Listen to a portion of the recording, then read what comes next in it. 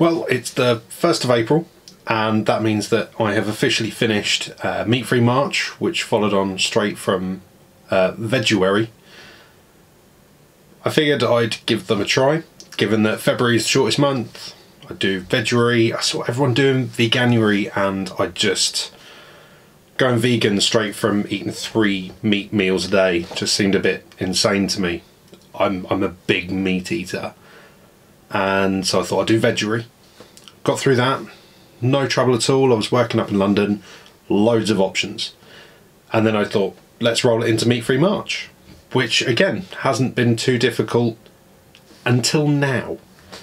We're now in coronavirus lockdown, and what I've seen in the supermarkets is a mass clearance of the vegetarian sections.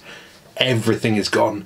Everyone is just selling meat and selling vegetables. There's no real veggie protein options. So where before you'd have like loads of Quorn in stock and you'd have different meat-free burgers and you'd have plant-based burgers, they are all gone. There is nothing. Today's trip to the supermarket yielded some falafel and some arancini. That was the entire vegetarian option, without breaking the bank at like £8 for a pack of burgers. Other than that, I've not really had too much trouble. A few of the things that I've learned are that falafel isn't just falafel. There are hundreds of different types of falafel with loads of different levels of quality for each of them.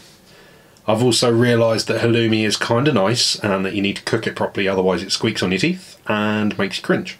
It's much easier to be vegetarian somewhere like London than it is to be vegetarian in the middle of a nowhere town that I live in. It's just been incredibly difficult at home since leaving work. I'd absolutely recommend it.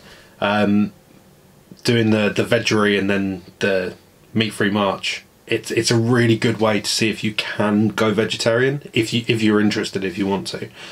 I was curious and I've got to the end of it, and all I can think now is that I can't really be bothered to go back to eating meat. I'm really enjoying a vegetarian diet.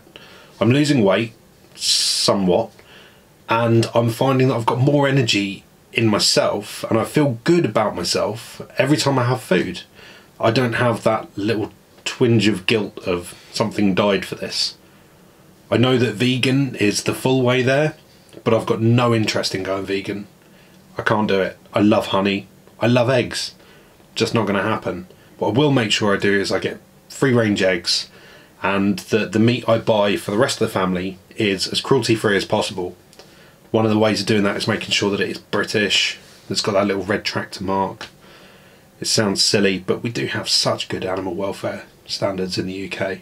That's not the reason I went vegetarian, I just wanted to see if I could do it.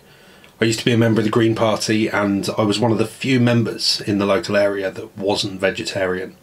And it was really noticed every time we went as a group to go and hand out leaflets for the election or meeting up for a meeting. Everything would be a vegetarian option and I'd be the only one who'd be, I'll have a steak please. So it really made sense for me to give it a go.